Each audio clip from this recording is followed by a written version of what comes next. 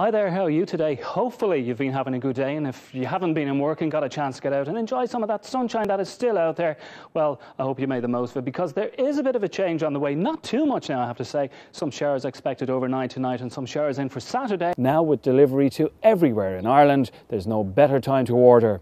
Earlier, I caught up with Alan, Managing Director, to talk about what's on offer and what makes C&S Sheds Ireland's #1 for all your outdoor storage needs. But there is somebody very special here with me. You can possibly hear him in the background. Yes, I'm sure you can. It's a gentleman I am very happy to meet today.